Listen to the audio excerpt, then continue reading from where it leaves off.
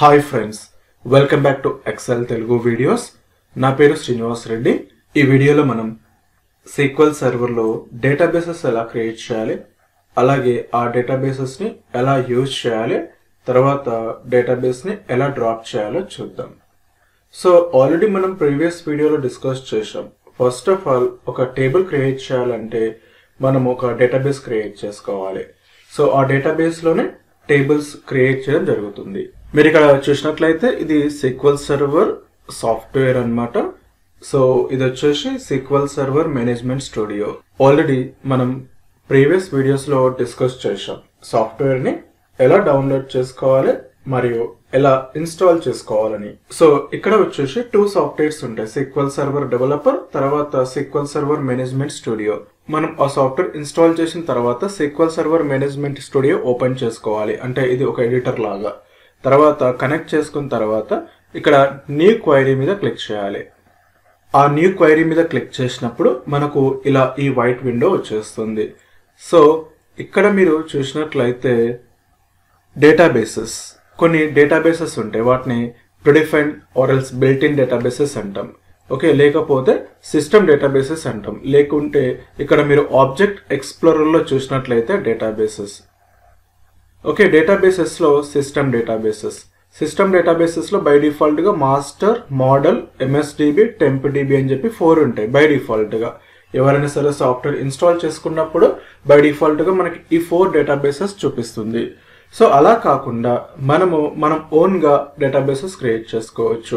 మనం ఒక ప్రాజెక్ట్ కి వర్క్ చేస్తున్నప్పుడు వాళ్ళు ఒక డేటాబేస్ క్రియేట్ చేసి ఇస్తారు మనకి. ఒక్కొక్క టీమ్ కి ఒక డేటాబేస్, లేకపోతే కంప్లీట్ ఎంటైర్ ప్రాజెక్ట్ కి ఒక డేటాబేస్ అన్నట్టుగా.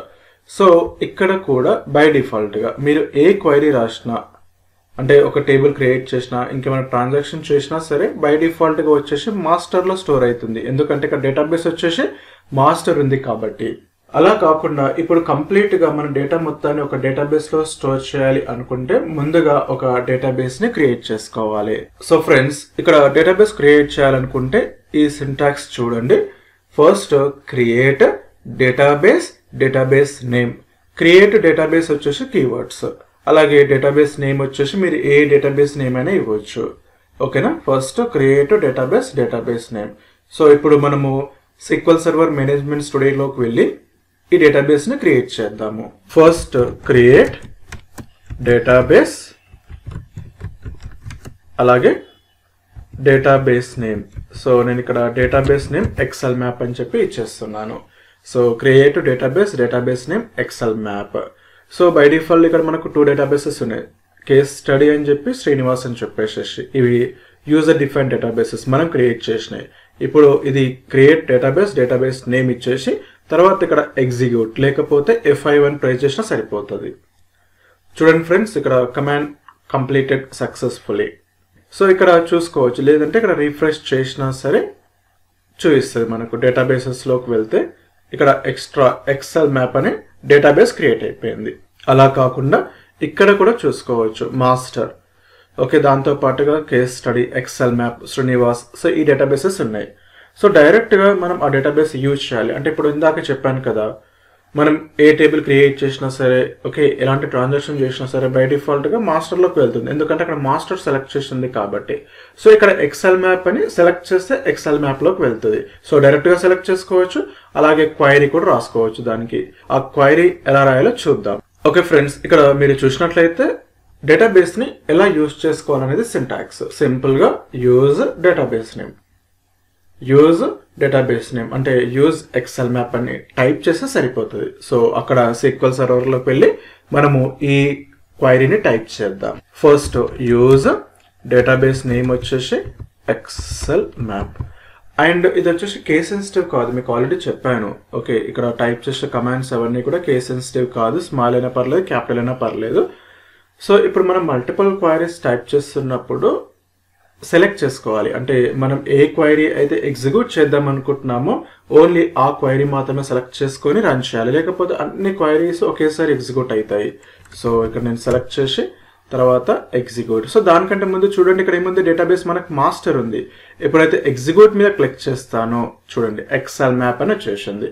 ఇప్పుడు మనం వచ్చేసి ఎక్సెల్ మ్యాప్ అనే డేటాబేస్ లో ఉన్నాము. సో ఫ్రెండ్స్, ఇలా డేటాబేస్ క్రియేట్ చేసుకోవచ్చు, యూజ్ చేసుకోవచ్చు. తర్వాత ఇన్ కేస్ నాకు ఆ డేటాబేస్ వద్దు, కంప్లీట్గా డిలీట్ చేద్దాం అనుకుంటున్నాను. సో అలాంటప్పుడు డ్రాప్ అనే కమాండ్ యూజ్ చేస్తాము. Drop database name. సో ఇక్కడ మనకు ఎక్సెల్ మ్యాప్ అనే డేటాబేస్ ఉంది. ఈ ఎక్సెల్ మ్యాప్ అనే డేటాబేస్ను డిలీట్ చేయాలి. కానీ ఒకటి ఏంటంటే మనము ఎక్సెల్ మ్యాప్లో ఉండి ఎక్సెల్ మ్యాప్ను డిలీట్ చేయలేము. ఫర్ ఎగ్జాంపుల్ చూడండి, డ్రాప్ డేటాబేస్ నేమ్. ఇప్పుడు ఇది రన్ చేస్తే, ఈ క్వైరీ రన్ చేస్తే ఎర్రర్ వచ్చేస్తుంది. ఎందుకంటే మనం ఎక్సెల్ మ్యాప్ అనే డేటాబేస్లో ఉన్నాం కాబట్టి. ఎగ్జిక్యూట్. చూడండి, cannot drop database XL map because it is currently in use. So దాన్ని మనం డైరెక్ట్ యూజ్ చేస్తున్నాం కాబట్టి.